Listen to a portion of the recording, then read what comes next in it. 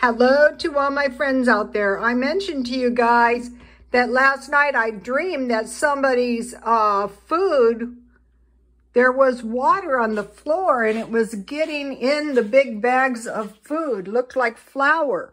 And another thing is you want to ask yourself, if you have to evacuate, can I get my food out? You know, you don't know where you're going, so as you can see, I have my work cut out for me.